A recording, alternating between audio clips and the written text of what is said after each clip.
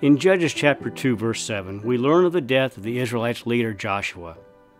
We're told that the people served the Lord all the days of Joshua and all the days of the elders who served with Joshua, and had witnessed all of the great works that God had done for Israel.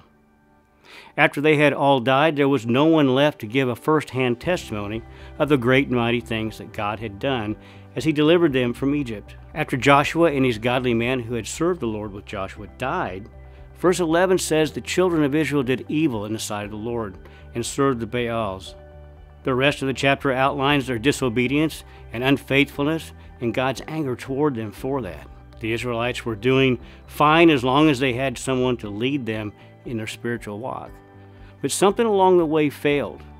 They had placed the responsibility of their maturity of their walk on Joshua and the elders. They never personally owned their faith and never grew to know their God personally. That happens too often today. Children grow into adults and then walk away from God.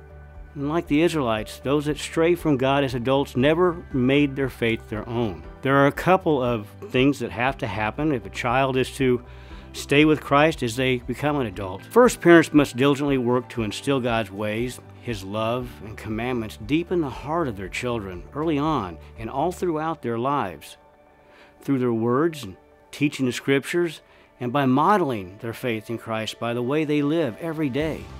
Secondly, the parents must constantly help the child make their faith their own. Parents, as your child grows, take the time to point out where and how God's working in and through the circumstances of their life. Remind them often of what God has done for them and pray constantly for them. God bless you. I'm praying for you. Have a wonderful day.